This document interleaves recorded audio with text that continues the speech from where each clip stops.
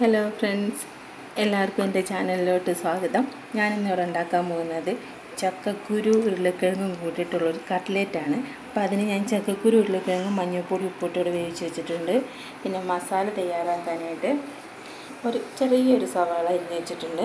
കുറച്ച് ഇഞ്ചി, വേപ്പില, പച്ചമുളക്, പുതിനയില, ഇത്രയും സാധനം ഞാനിവിടെ അരിഞ്ഞ് വെച്ചിട്ടുണ്ട്. ഇനി ഇത് നമുക്കൊന്ന് എണ്ണയിലിട്ട് വാട്ടി മസാലയാക്കി എടുക്കാം. ചൂടായി വന്നിട്ടുണ്ട്. അപ്പോൾ ഇതിനകത്തോട്ട് നമുക്ക് സവാള, ഇഞ്ചിയും പച്ചമുളക് എല്ലാം ഇട്ട് വാട്ടിയെടുക്കാം.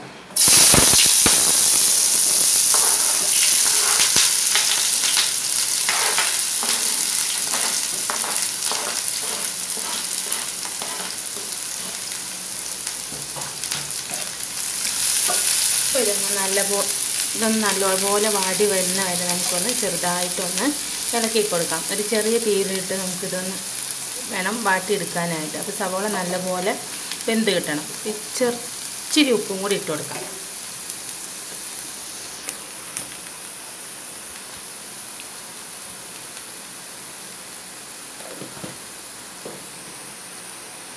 അപ്പോൾ ഇതൊന്ന് വഴഞ്ഞ് വരട്ടെ. സവോള നല്ലപോലെ മൂത്ത് വന്നിട്ടുണ്ട്. ഇനി ഇതിനകത്തോട്ട് നമുക്ക് മസാലകൾ ചേർത്ത് കൊടുക്കാം. കുറച്ച് മുളക് പൊടി, ഒരു 1/2 ടീസ്പൂൺ കുരുമുളക് പൊടി, കുറച്ച് ഗരം മസാല. ഇതൊന്ന് നല്ലപോലെ മസാല നമുക്ക് മൂത്ത് വരുന്ന പോലെ ഇളക്കി കൊടുക്കാം. അപ്പോൾ മസാല നല്ലപോലെ മൂത്ത് വന്നിട്ടുണ്ട്. നമുക്കിതൊന്ന് തണുക്കാൻ വെക്കാം. സവാള നല്ലപോലെ മസാല റെഡിയായി വന്നിട്ടുണ്ട്. ഇനി ഇത് രണ്ടും കൂടെ നമുക്കൊന്ന് മിക്സ് ചെയ്തെടുക്കാം. നല്ലപോലെ ഉടച്ച് പരിവാക്കിയെടുക്കാം.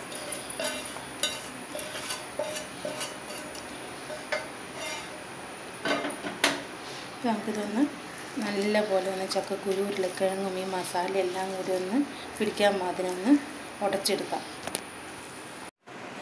നല്ലപോലെ അപ്പോൾ ഉരുളക്കിഴങ്ങും ചക്കക്കുരു മസാല എല്ലാം കൂടെ നമ്മൾ ഉടച്ച് വെച്ചിട്ടുണ്ട്. ഇനി അത് ചെറിയ ഉരുളകളാക്കിയിട്ട് നമ്മളിവിടെ മുട്ട ഞാൻ ഇച്ചിരി ഉപ്പിട്ട് അടിച്ച് വെച്ചിട്ടുണ്ട്. അപ്പോൾ അതിനകത്തോട്ട് മുക്കി ഇവിടെ 2 ബ്രെഡ് എടുത്ത് അതിൻ്റെ പൊടിയും ഉണ്ടാക്കി വെച്ചിട്ടുണ്ട്. അപ്പോൾ അതിനകത്തോട്ട് മുക്കി നമുക്കിനി ഇത് പൊരിച്ചെടുക്കാം.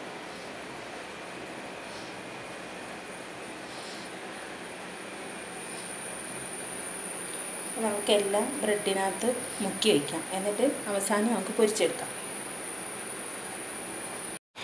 അപ്പം ഞാനിവിടെ ഒരു ഇരുമ്പിൻ്റെ ചട്ടിയാണ് വെച്ചിരിക്കുന്നത്. അതിനകത്ത് എണ്ണ ഒഴിച്ച് എണ്ണ നല്ലപോലെ തിളച്ച് വന്നിട്ടുണ്ട്. ഇനിയിപ്പോൾ ഒരേ പീസായിട്ട് ഞാൻ അതിനകത്തോട്ട് ഇട്ട് കൊടുക്കാൻ പോവാം.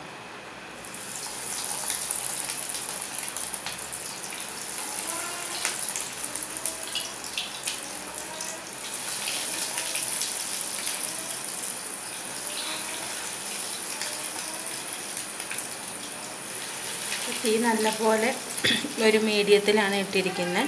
എന്ന് വെച്ച് കഴിഞ്ഞാൽ ബ്രെഡിൻ്റെ അതുകൊണ്ട് കരിയാൻ നല്ല സാധ്യതയുണ്ട്. അതുകൊണ്ട് തീ കുറച്ചാണ് ഇട്ടിരിക്കുന്നത്. അപ്പം നമ്മുടെ കട്ട്ലേറ്റ് പാകമായി വന്നിട്ട് ഇനി നമുക്കിതൊരു പ്ലേറ്റിനകത്തോട്ട് കോരി മാറ്റാം കേട്ടോ.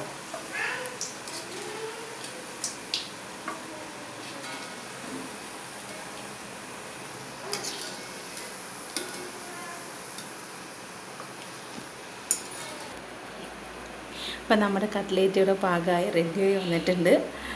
അപ്പോൾ ഇതെല്ലാവർക്കും ഇഷ്ടപ്പെട്ടു എന്ന് കരുതുന്നു. അപ്പോൾ എല്ലാവരും ട്രൈ ചെയ്ത് നോക്കുക. ഇഷ്ടപ്പെട്ടെങ്കിൽ ലൈക്ക് ചെയ്യുക, കമൻറ്റ് ചെയ്യുക. ചാനൽ സബ്സ്ക്രൈബ് ചെയ്യാത്തവരെയും സബ്സ്ക്രൈബ് ചെയ്യുക. അപ്പോൾ ഇതെല്ലാവരും ചെയ്ത് നോക്കുമല്ലോ അല്ലേ. Thank you.